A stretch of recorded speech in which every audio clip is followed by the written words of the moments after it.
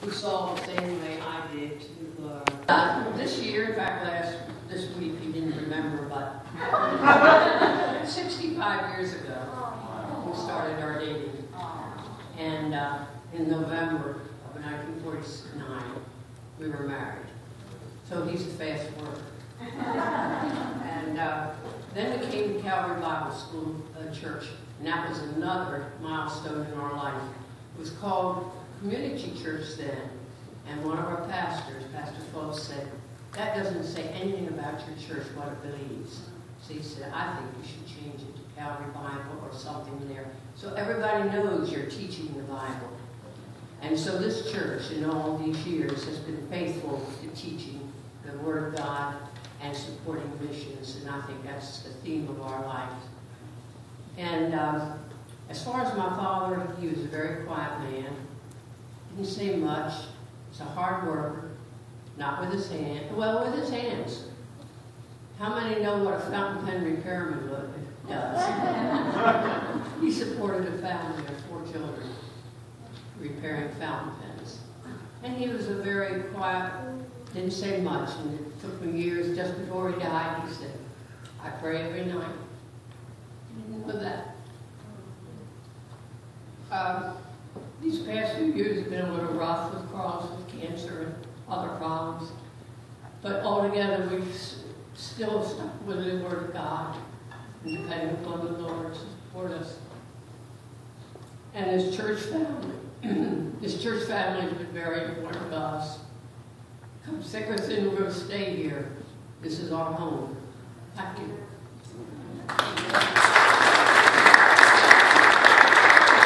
Regret this. This is the 3rd time this week I've been asked to give some sort of a testimony about somebody else or myself. They had a funeral service here this week, some of you know, and I was asked to speak on behalf of Brent Bowen.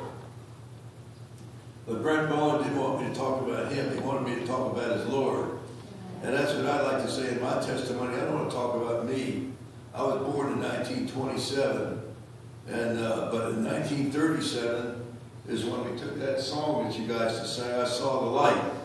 And I've been to an evangelistic service. My mother would drag us when there was an evangelist in Washington. I was born and raised in Washington.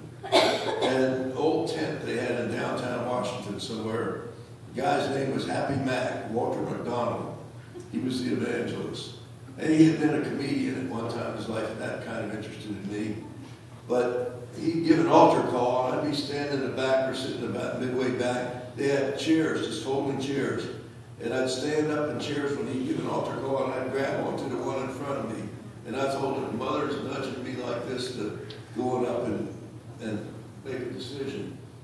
And it didn't happen that night. We went the second night. My brother and sister and I were all there. And that didn't happen that night. And finally, the 3rd night after it didn't happen, we went home that night. And my brother and I, was always our habit, we had slept in a back bedroom upstairs. And Mother said, come here, you guys. And she brought us in. She said, I want you to kneel down beside the bed. And Mother, that night after here, we'd been fighting it for 2 or 3 nights. She finally said, let's ask the Lord to come into your hearts. And my brother and I both did it. My mother was leading me. As some of you may have known my mother if you've been here a long time. And she was a real soul winner. She led a lot of souls to the Lord to help start this church, in fact. And she did me, and eventually, we would talk about fathers. My father was not a Christian, not what we would call a born-again Christian. He was raised in Guatemala. And of course, the predominant faith there was Roman Catholic.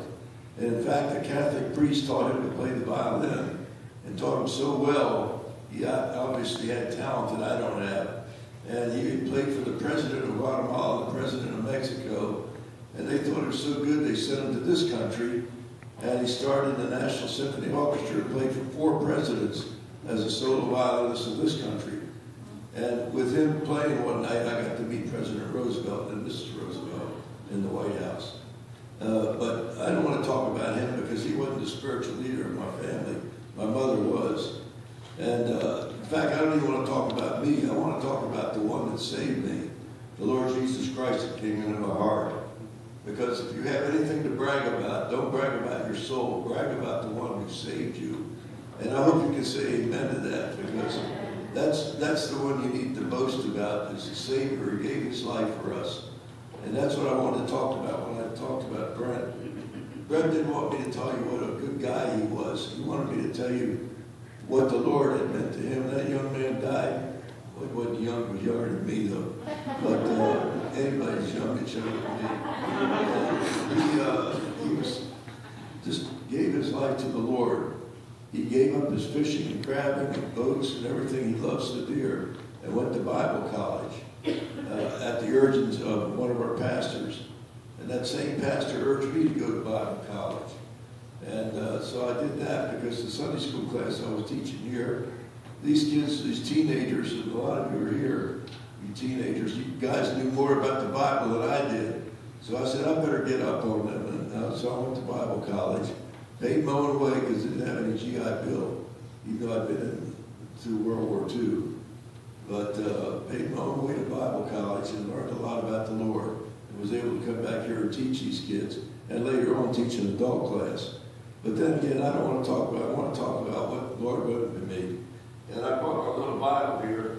Let me show you this thing. A friend gave it to me, this little thing. And I said, could you get this little Bible? It's hard to print, but you can't get a Bible. This is the full King James Version, Old and New Testament, but it's not large print. And I looked up the verse, one of my theme verses in my life is John 10:10. And it goes like this: the thief cometh forth but to steal, kill, and destroy. And the Lord said to his disciples, I am come that you might have life, and that you might have it more abundantly. And that's what I think we need to have as Christians. If you're a born-again Christian, you should be having an abundant life. That doesn't mean you're wealthy. That means you've got an abundant life, that Christ is in your heart. And each of these songs we sang here in such perfect order. I saw the light. We sang Blessed Assurance. And we sang all these wonderful hymns that show that after you've seen the light, then you start to grow. And your life, it should be. And I hope you can say amen to that your life is growing spiritually. I've often thought, I taught once in our Sunday school class, don't ever come to church and leave the same way that you came. You should, not that doesn't mean you go out the same door, no, you can go out the same door, but you should never leave the same way you came in. You should have something more in your heart that the Lord has given you that day in church than when you came. And that's what it means in the Old Testament story, is when they came into church, they didn't even leave by the same door. They left another way to symbolize the fact that they had learned something more. And I hope that that's what each one of you would do. And I'm just thankful what God has done for me. He's given me that more abundant life. I've had 5 different kinds of cancer, still got a couple of them in there. But you don't die of them, you die with them. I hope that's what it'll be. But I'm very thankful with the abundant life He's given me. It hadn't been in wealth, but it's been in spiritual things. And I hope I'm enjoying every one of you as spiritual brothers and sisters in the Lord. That's my testimony, that you would have the same life, an abundant life in Christ. Look at John 10:10 sometime and make that one of your key verses. I love that verse from the time I was a kid. Thank you very much. I'm sorry I took so much time.